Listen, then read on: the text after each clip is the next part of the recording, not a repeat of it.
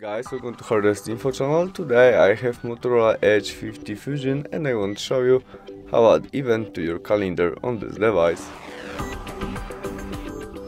To do that, open calendar application,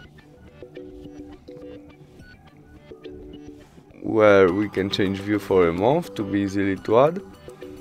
And now tap on day when you want to add your event, maybe 12th of June.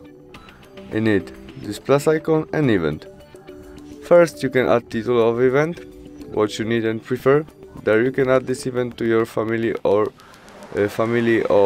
groups or group of friends on Gmail. There you can set when event starts and finish, on what time, or by the switch it will be all day event. Repeat of date, maybe every week, what you prefer. You can add this event to your friends calendar. We can make video conference when event starts, location of that, maybe Warsaw, what you need, notification, 2 days before at night.